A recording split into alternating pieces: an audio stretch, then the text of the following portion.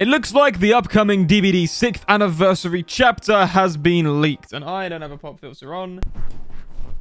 It looks like the upcoming DBD 6th anniversary chapter has been leaked. Here's a quick rundown. The leaker is at DBD Leaks, a Twitter account that has previously supplied good information. See the artist leak, for example. They can't 100% confirm accuracy, but given that the images appear flawless to the way that behavior usually create killers, survivors, and perks, and that the screenshots are definitely in-engine, it seems likely that these leaks are, in fact, accurate. To begin with, we have the new survivor, Hadie Kaur.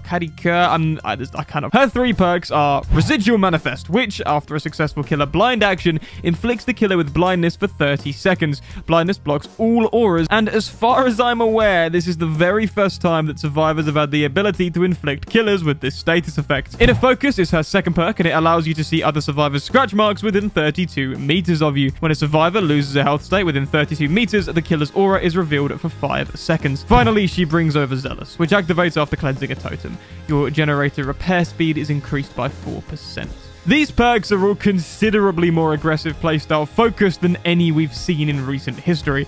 Overzealous is going to supply me with weeks worth of content, or, you know, years on my current upload rate. Although I really don't think the gen speeds should be messed with right now. I think I get what they're doing. I think they're trying to make it as like a counter to boons, like, oh, well, you don't really have much reason as a survivor to cleanse dull totems anymore, so now you do. I don't know.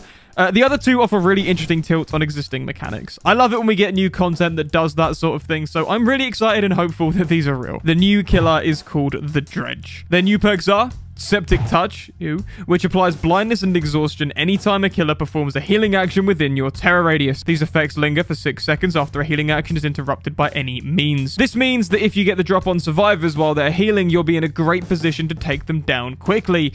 Take that, self-care users. Dissolution activates for 12 seconds, 3 seconds after injuring a survivor by any means. The next time a survivor fast vaults over a pallet inside of your terror radius, the pallet is broken and the perk deactivates.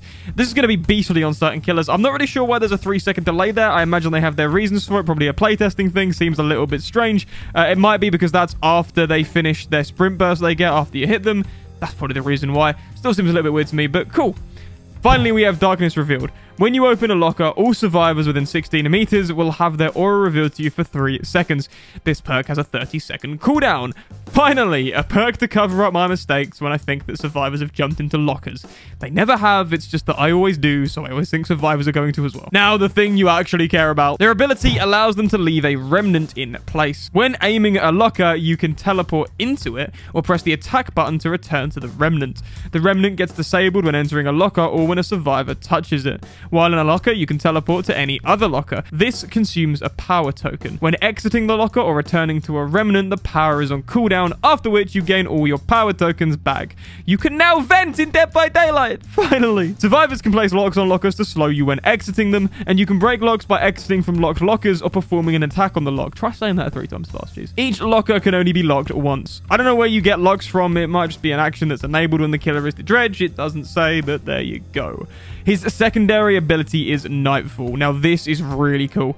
This is a meter that builds when a survivor is injured, hooked, or when you teleport. It feels faster for each injured survivor. Once it reaches max, Nightfall begins. Survivors must now navigate in total darkness. Your teleport is faster with a shorter cooldown, and you have no terror radius. This ability ends after 60 seconds, and if a survivor destroys a remnant during Nightfall, the time is also reduced.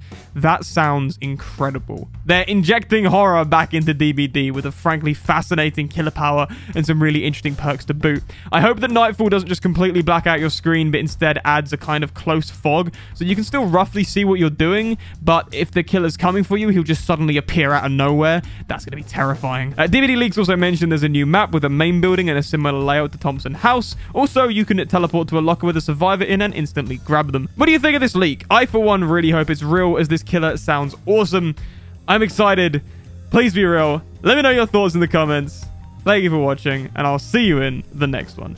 I didn't want to make a 20-minute video about this because that's what everyone else does. I know that this is just basically regurgitating the information that was posted on Twitter. I've kind of given my insight into it and my take on what I think the reason is behind these decisions, but I don't want to make this a long video because I don't have the patience for those personally. So I hope this is okay. Anyway, thank you for watching. By the way, I'm live at 9:30 a.m. BST every Monday, Tuesday, Wednesday, Thursday, Friday. That's every weekday. So go on my Twitch and check it out.